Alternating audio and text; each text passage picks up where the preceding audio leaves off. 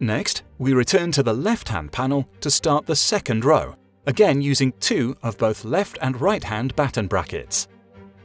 Offer the panel into position below the fixing screws at approximately 45 degrees.